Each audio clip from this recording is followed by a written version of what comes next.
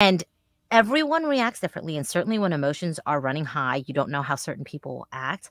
But typically, when you are deeply concerned about someone and not just annoyed with them, the response to your worst fears not coming true is relief rather than blind rage, murderous rage, right?